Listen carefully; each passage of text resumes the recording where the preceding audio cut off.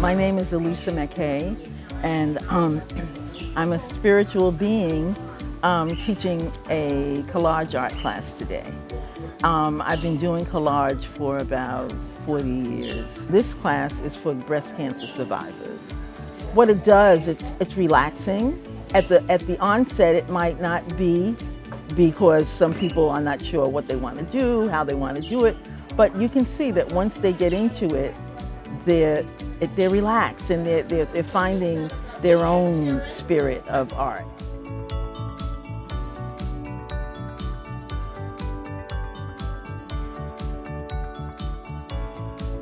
Today's event was so incredible. I've always admired Elisa McKay's work, so when I heard that she was going to be presenting today, I got really excited.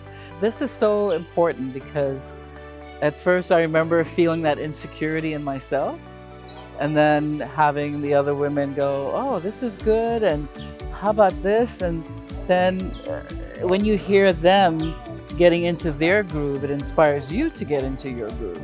Because, you know, I've never considered myself an artist in this way. I'm pretty flat. I do things very two-dimensional. And to be able to have something lift off of the sheet, it was like, oh, I could do that? I didn't know I could do that. It's like a sisterhood. It makes you more relaxed to see more people that have the same breast cancer like you. It makes you feel more comfortable and have some fun with people that are going through the same situation like you.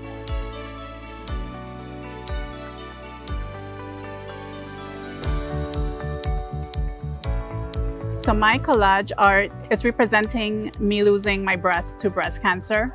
I finished treatment last year. I got diagnosed in 2019, and I'm young, so for me it was hard.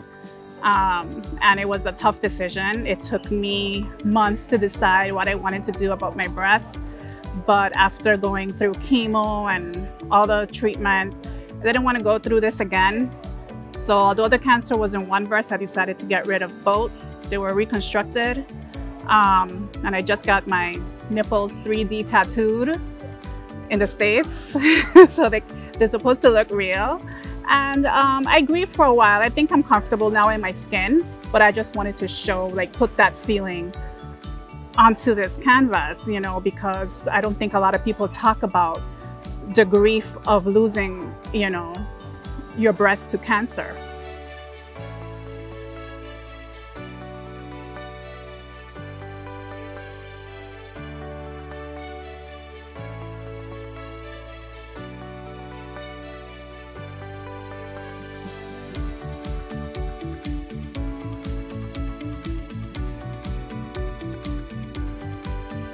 Oh, I'm truly happy to be a part of something like this.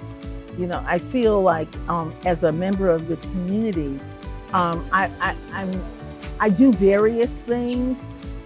This is the first time I've done this particular kind of teaching to breast cancer survivors, and it touches my heart. Yeah, I'm really happy to be a part of this.